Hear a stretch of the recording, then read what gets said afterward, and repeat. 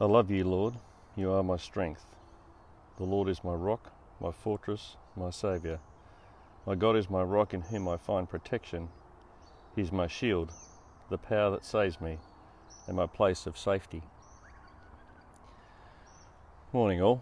So I come to you from the exotic location of my front yard. Just wanted to start this morning with those words. I love you, Lord, you are my strength. The Lord is my rock, my fortress, and my Saviour. My God is my rock in whom I find protection. He is my shield, the power that saves me, and my place of safety.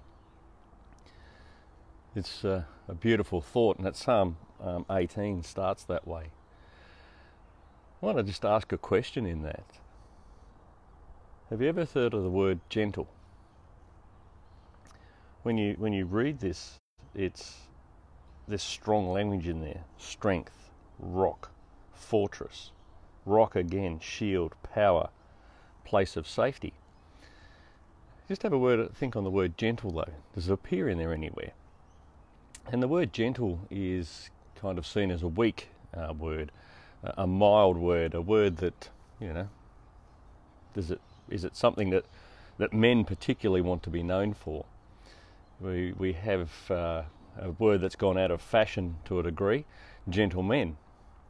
Now, when you say gentleman, it tends to conjure up a weak sort of a man or something that is looked down on, the gentry, those that the upper crust, those that were lorded over people. But it's from a construct word, two words, gentle man. A man who is gentle. And in light of things that I've read in the news over the last couple of days to do with domestic violence and so forth, we could certainly use some gentle men in this society. And maybe this morning devotional is more geared towards men, because we need to lift our game. We're not doing it well enough. Certainly not the way that God would intend men to care for others, particularly vulnerable people on this planet. And David, the guy who wrote that psalm, starts off with strong language, strong, protective. And in verse 35 of that same psalm, which I've just flicked over too many pages, I keep having wireless connection, so I hope this keeps working. Verse 35 of that same psalm, you have given me a shield of victory. Your right hand supports me. Your gentleness has made me great. David acknowledges that he's been made great because of the gentleness of God. Now you think about David's life for a tick, and he was a man, he was a warrior. God raised him up to deliver Israel from the around them, and any part of that was less than gentle. And yet he says the Lord's gentleness made him great. Well, the Lord didn't smite him when he fell. He didn't carve him up when he made mistakes. And in fact, you think about David's gentleness. He could have killed Saul twice, and he stayed his hand. When Saul died and his dynasty had been destroyed, he took Mephibosheth into his household to protect him, the crippled boy, who everyone thought David would have put to death because he was the son of his enemy. And David showed great gentleness. So, men, don't think that gentleness is a sign of weakness. It's actually a sign of your greatness, because God is gentle with all of us. My hope is, and I know it's like I said, I read in the news that the rates of domestic violence towards women because of lockdown have increased beyond all imagination in Australia, and it's not good enough.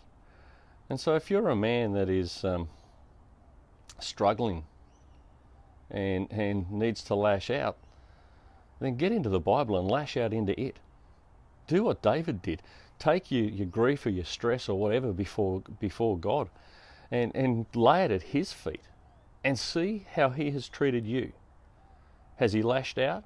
Has he hit you? Has he beaten you? No. No, he's showed great love and compassion, gentleness, kindness. So today, men, I want us to do better. We're all in the same boat. We're all in this together. We need to rise up and be the warriors that God asked us to be. And warriors first have gentleness in their heart. They have strength because God is with them. Well, I want to pray for you this morning. Father in heaven, I want to thank you for this opportunity to be here this morning, to, Lord, once again be in your word, to get that sense of from Psalm 18, Lord, that you are our rock and our strength and our refuge, and it is because you are a gentle and loving God who has so much kindness and love toward us, Lord, that we can't even plumb the depths of the understanding of that. I pray, Lord, for those who are struggling with isolation and lockdown, frustration, depression, whatever it is, Lord, I just pray that you become the focus and the strength and the purpose of life. Lord, as we go into this day, as this beautiful day unfolds before us, I just pray, Lord, that you bless our endeavours. May our focus be on you and not ourselves. And Lord, may we lift you on high and praise your holy name. We ask in Jesus' name. Amen. All right, guys, have a great morning. I'm sorry about the cutting in and out. It just seems that at the moment, all the technology stuff wants to work against me, but God will always find a way. So if it didn't cut in and out on your end, praise God. If it did, praise God anyway. God bless. Have a great day.